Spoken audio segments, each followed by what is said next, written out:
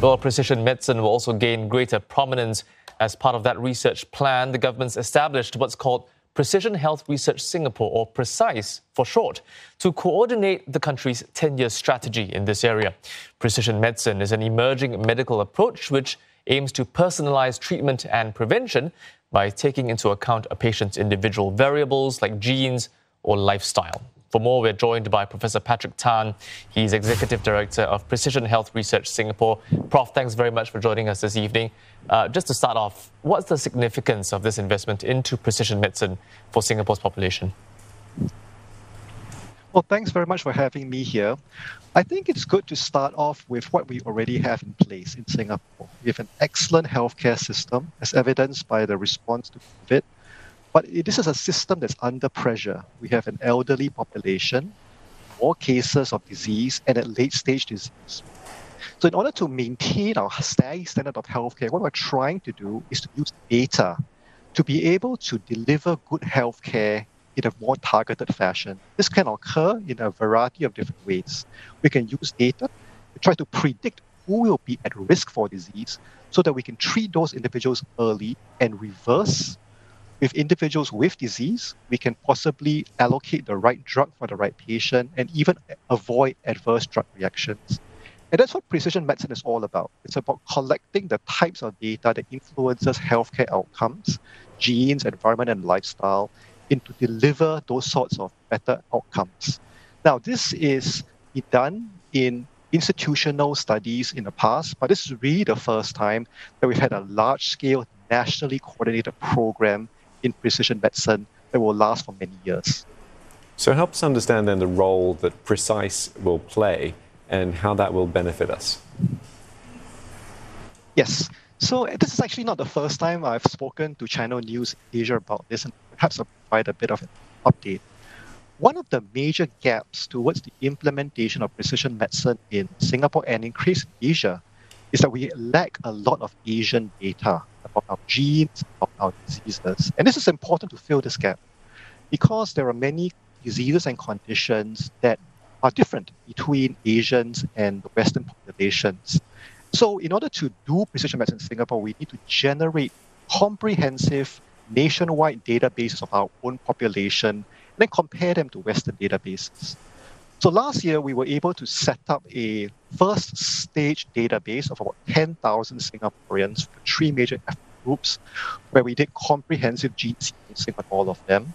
And this was a good start because it gave us a good sense of what is the types of variation that's normal in the Asian populations. You need to know that before you know what is disease.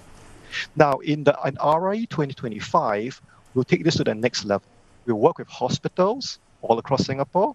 We work with universities all across Singapore, and to analyze a cohort of 100,000 Singaporeans, tenfold more, not just gene sequencing, but comprehensive lifestyle information, clinical information. And by integrating that together on a national scale, we'll be able to give insights into the types of genes and factors that contribute to Asian disease. And this integrated databases, as we work with these participants over time to monitor their healthcare trends, will yield more and more insights into Singaporean and Asian disease, not just in the short term, but for decades to come. This is the significance of what PRECISE is trying to do. So we understand that it's not just about data, right? It's about building up and being a catalyst for the wider precision medicine industry as a whole. And that, we understand, is still quite nascent. What can Singapore expect in terms of the wider industry moving forward? Well, actually, to be very honest, this is a great question. And Singapore has actually a very special role that other countries are looking at. In fact, when people are hearing that we are trying to develop this program, we're seeing a lot of interest from other companies with very interesting new capabilities. These are companies involved in DNA and diagnostic technologies, pharmaceutical companies that want to develop drugs for Asian patients, and even IT companies specializing in big data and artificial intelligence. And they're all very interested in working with Singapore, PRECISE, and working with other government agencies to bring their capabilities to Singapore. And so this will hopefully catalyze almost a new flank in our economy in the area of precision medicine. And that will also empower the growth of local companies, support SMEs, as well as we hope the next generation of precision medicine-driven startups created here in Singapore. We look forward to working with the entire ecosystem to develop that. And just quickly, Professor, given how promising precision medicine appears to be in managing health outcomes, how long before this approach forms a considerable part of our medical landscape?